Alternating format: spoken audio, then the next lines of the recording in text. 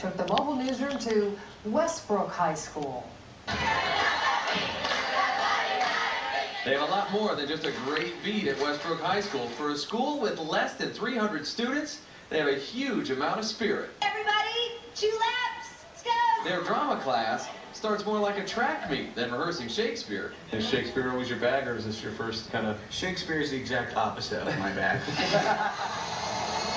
The enthusiasm spreads to engineering class as well, where students are building a solar heater out of hundreds of soda cans. We should be able to supplement the heat to a point of maybe getting 100, 110 degrees out of it. Expressing themselves in 3D in Miss Toth's art class, kids are forming their future for problem-solving skills. We have to tape the body. First we start with the legs.